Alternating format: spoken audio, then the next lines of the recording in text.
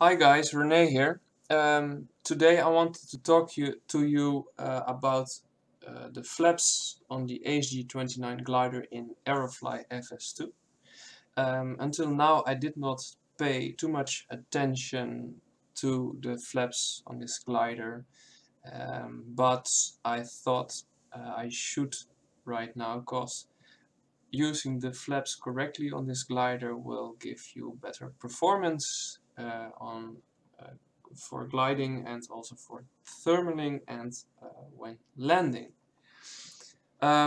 So I dug up the manual of the ASG 29. It was in German. Well, I'm Dutch, so that wasn't too big a problem.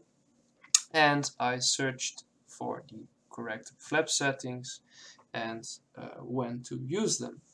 It turns out that the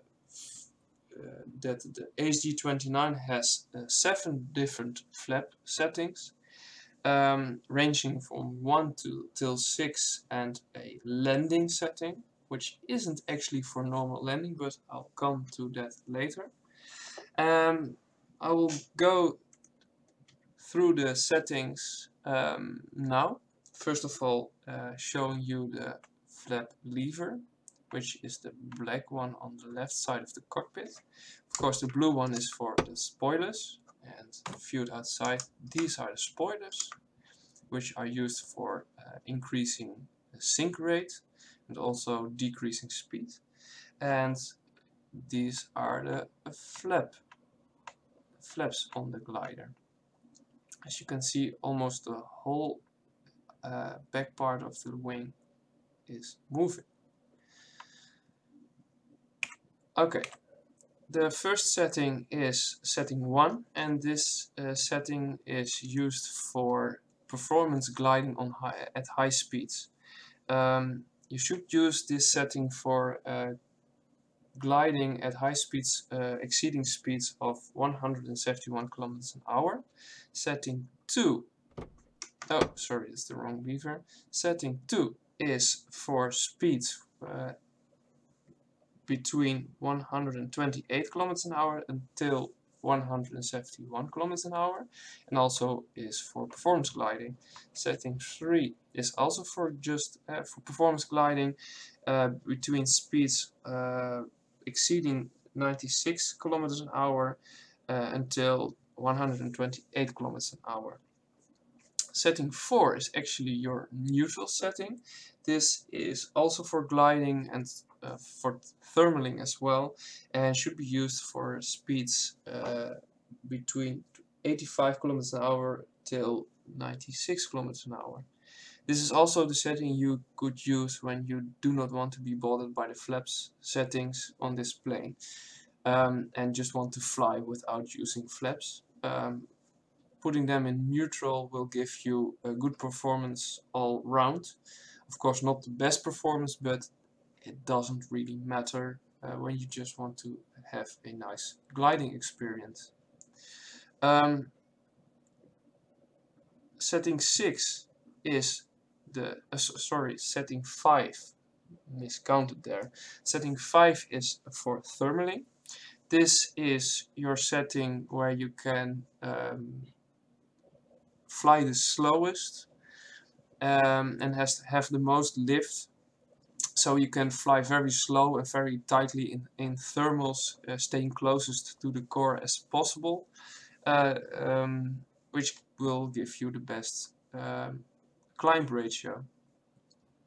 Setting 6 is pretty similar to setting 5, although you have a little bit more lift, but actually also a higher sink ratio, which means the drag is increasing, I guess. Setting 6 is not for thermaling, because you could use setting 5. Setting 5 is better for that, because your setting 5 has less sink, a smaller sink ratio than setting 6. So setting 6 is actually your setting for landing the glider. For normal landings, when you want to land on an airstrip or a glider port or whatever, you use setting 6 and you will be fine. Setting 7, which is the L setting for L stands for landing, of course, but this is for extreme landing as far as I seem to understand. Because as you can see in the depiction of the picture here, it also increases drag, which means your sink ratio will go up and you also will lose speed. This means you will be able to land on shorter airstrips, or, as glider pilots tend to do sometimes, land in fields when you cannot reach your designated airfield anymore.